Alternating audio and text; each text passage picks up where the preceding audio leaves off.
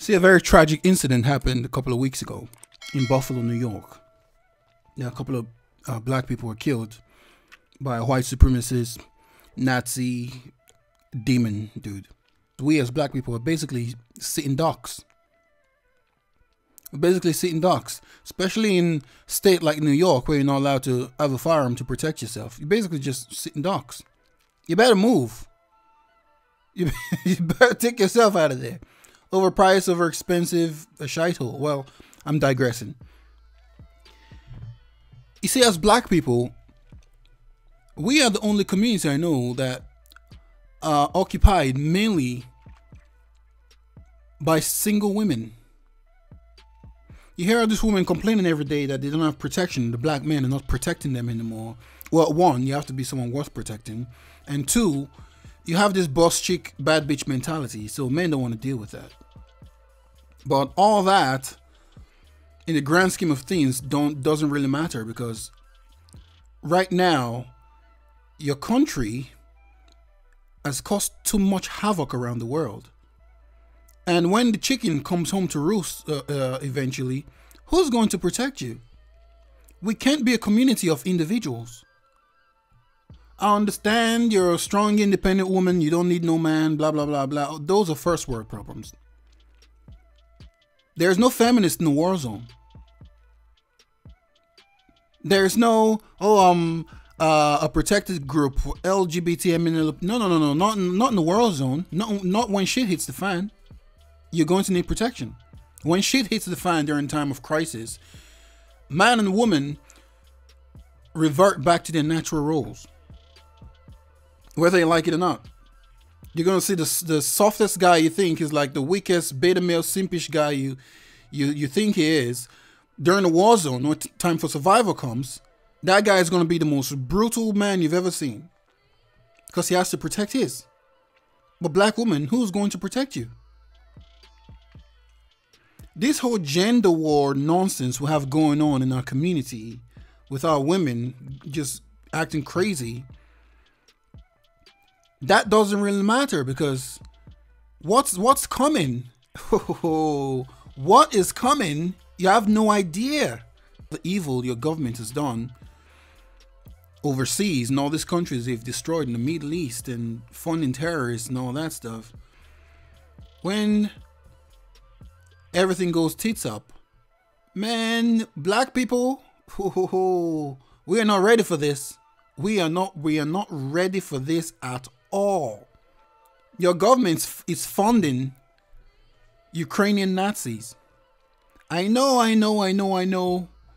The news, MSNBC and CNN and all these retards have brainwashed you to support these people. I stand with Ukraine, wear the blue and yellow, whatever flag, and march for Ukraine, because whatever the mainstream media tells you to march for is where you're going to march for.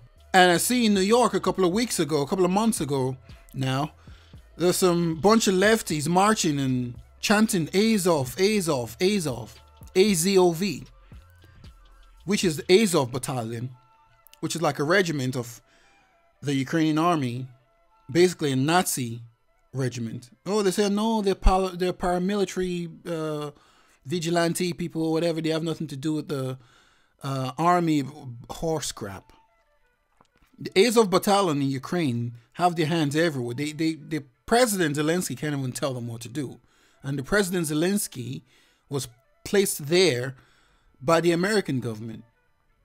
They put a puppet government there that they can manipulate, because the war that's going on there right now, just an American, it's basically an American proxy war against Russia. They're using Ukraine as cannon fodder against Russia, thinking they can weaken Russia that way, but it's not working at all.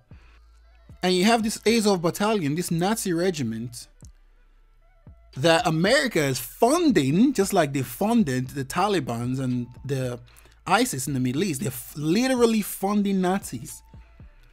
So when Nancy Pelosi and all these people go and kneel during George Floyd's incident, and they're all wearing the African regalia and they're just virtue signaling, they don't care about they don't care about you. They do not care about black people. They don't even care about white people. They don't care about it. Come on now. They don't care. That's what CNN is there for, to play the left side, to play, you know, race baiting on the left. And then you've got Fox News on the right, race baiting on the right, causing tribalism to divide people. And they've sent like over $60 billion to Ukraine to help them fight Russia. They're literally funding Nazis over. I'm not talking about KKK members or the skinhead whack jobs, hillbillies living on the mountain. No. I'm talking about like real Nazis, man, with Nazi symbols and everything tattooed on them. Literally have Hitler tattooed on their skin. They've got the Totenkopf tattooed on them. They've got the SS symbol. That was a regiment, a part of the Nazi army that was led by Heinrich Himmler, tattooed on them. Man. And by so doing, your government has emboldened white supremacists in your country to carry out crazy acts like this. Go around killing people of color. It's going to get worse. This is going to get worse. This is just the beginning. The school shooting that happened a couple of days ago, it is going to get worse. America has a drug problem. But they're not going to talk about, oh, let's try and curb this whole drug issues, because the main drug dealers are your government. They're in bed with Big Pharma. And those are the people that decide who's going to be the president, who's going to rule over you. You're sitting there twerking on doing your nonsense, boring about YSL and Young Thug and Gunna and all this shite and YFN Lucci and you're just being distracted, and while you have no idea what's coming. These people are prepping. They're no joke, man. They are prepping for this stuff. They're coming for your ass. And you have no idea. You're busy fighting with your man, when your man should be your first line of defense. But your government has convinced you that they are your man now, literally. The government is like your husband now, because they give you little pennies and you kick the man away, kick the man out the house. But when the chickens come home to roost, the government's not going to be there to help you. Your man should be your first form of defense, your first line of defense. But you don't, black people don't have that, especially black women. We're a community of majority single women walking around like rampant like headless chickens with no direction. We're sitting ducks. You're behind enemy lines and you're so comfortable. You think it's going to be all sunshine and lollipops forever. It's mad. It's so sad. We are all we've got, black people. We are all we've got. If you think Jesus is coming to save you, nigga, come on. Like, come on now. Come on, be real. No one is coming to save us. We have to save ourselves.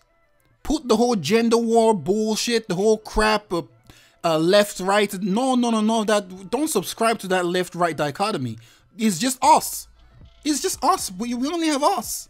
No one's coming to save us. Because if shit hits the fan, the white woman is going to cling to her white man for protection. The Hispanic woman is going to cling to her Hispanic man for protection. Who are you going to cling to, black woman? A society based off of individualism. Come on now. Who are you going to go to? Who's going to protect you? The sooner you realize that we're all we've got and no one is going to protect you except us, you need to get your head out your ass and start like trying to figure a way to work shit out with your black man, because this is coming. He who have ears, let them hear. Please listen, people. Listen.